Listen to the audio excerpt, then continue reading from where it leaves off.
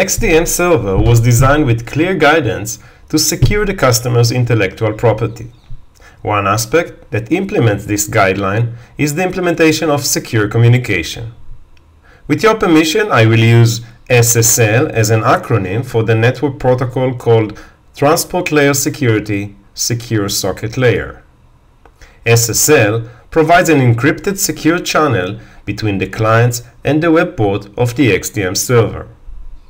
There are different levels of encryption, supported by different algorithms and different key sizes: 128-bit, 256-bit. Enabling SSL protects against a man-in-the-middle attack, in which the attacker eavesdrops on the communication between the client and the server. This protection prevents the attacker from grabbing information such as login credentials and other intellectual property. To enable SSL, you should modify the SSL config tag under the system server tag in the input XML. Before I'll show you how to do that, you need to know the prerequisites for using SSL. You need to create or obtain the server certificate that will be used to identify the XDM host machine. We suggest using the default cipher suites as the algorithm for encryption. However, if you require a specific cipher suite and only use 256-bit encryption, you will also need to determine which cipher suites to use, as well as to download and provide a proper policy file from the Oracle website. Let's look at the input XML file. Under System Server, you will find the SSL config section. The most important flag is to set the enabled field to true. This will indicate to the utilities to deploy the XDM server configured with SSL. Setting disable web port to true will ensure that only SSL communication can be used. By default, we add 443 to the web port in order to set the secure port, web SSL port.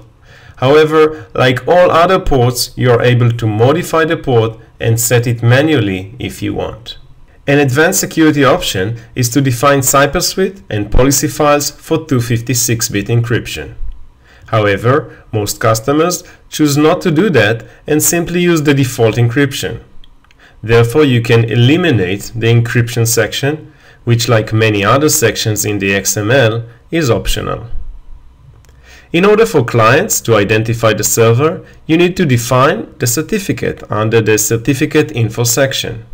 This includes the format, the file, password, and the alias of the server certificate. As said, this certificate is checked by the clients to verify that no other server in the world can pretend to be your server.